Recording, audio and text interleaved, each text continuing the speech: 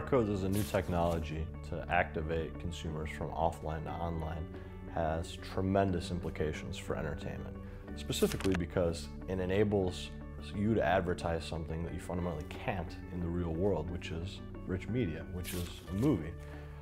We at ShareSquare have been looking at this space for quite a while and recently have started working with some big studios here in LA, like NBC Universal.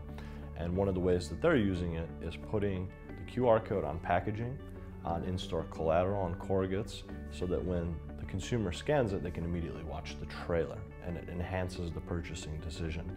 It also lets them like it on Facebook, follow that on Twitter, and really connect with social media and get updates as that movie comes out, as it goes into DVD, as it goes further down the life cycle.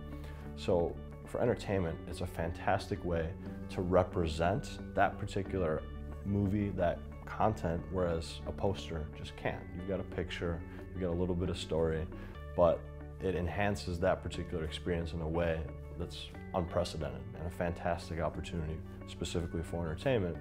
As we're moving further, it's also an opportunity to get the person to buy those tickets right there and engage and then convert. And this is something, as an immediate activation, we haven't yet seen in the real world space, but for the first time, it's a huge opportunity.